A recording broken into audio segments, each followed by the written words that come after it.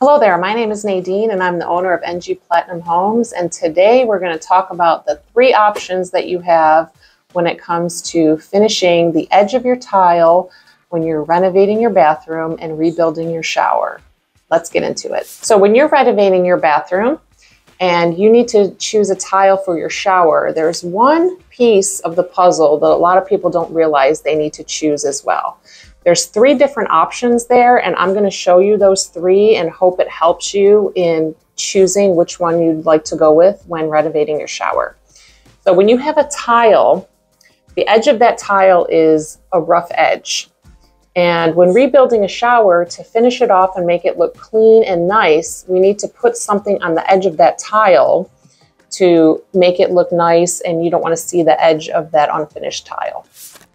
Number 1 is an option that was seen years ago. It's still being used today, but is not as popular, and that is what we call a bullnose tile.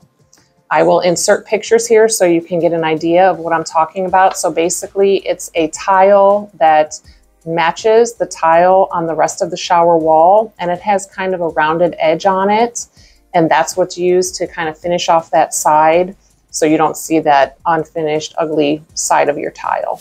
Number 2, the second option that you have is using what's called a pencil tile.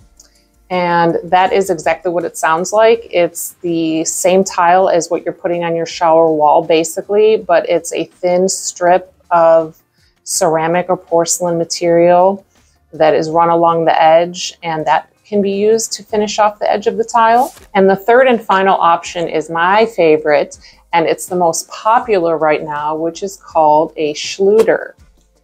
Say that 3 times fast. That's a tongue twister.